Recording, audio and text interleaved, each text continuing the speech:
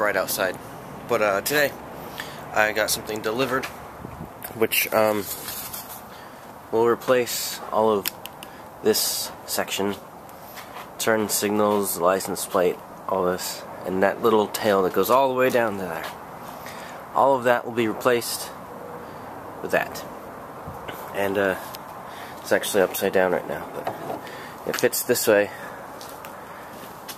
right underneath the lights, so it'll replace that with that. So instead of having that in the back, we'll have just this. Looks way better. I just need to figure out how to install it, because the instructions they gave are from France, and they're just one sentence directions, and I know I'm gonna have to drill some holes and rewire some things, but maybe even take off the whole rear fairing. I don't know. We'll figure it out though. First thing I'm gonna do is take off the seat though. I'm a few steps in already, and the entire back of the bike is off, pretty much.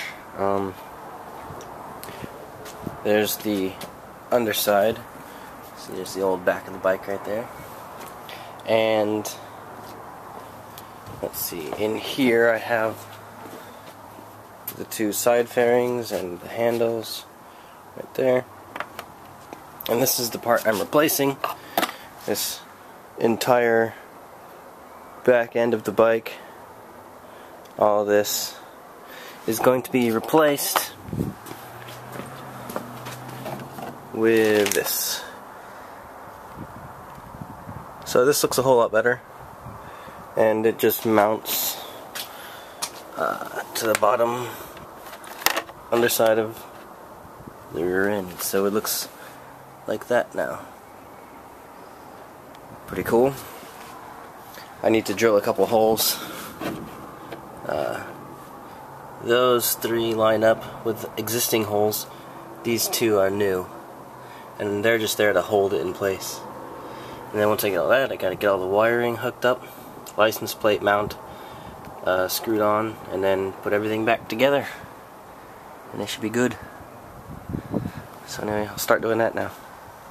Well, I didn't really record much of the process, but it's done.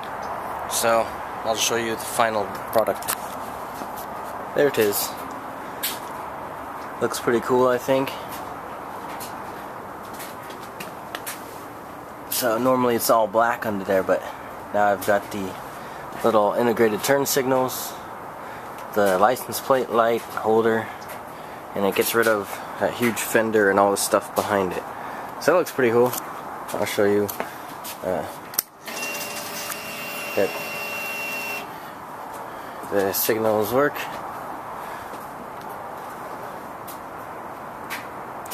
And the license plate light works. So that's cool. The only thing is that if on my turn signals, they flash fast. Just because